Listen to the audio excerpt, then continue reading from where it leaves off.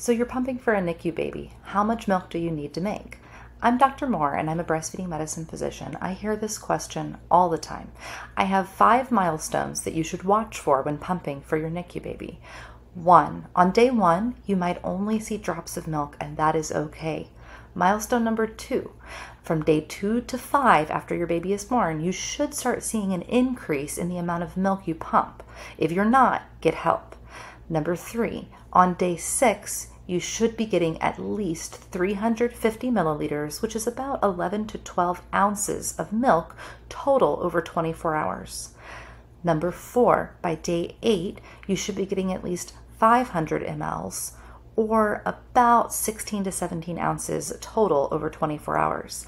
And the final milestone, number 5. By day 14, you should be getting at least 750 milliliters, or about 25 ounces of milk total over those 24 hours. If you aren't hitting these goals, get help with your lactation care team.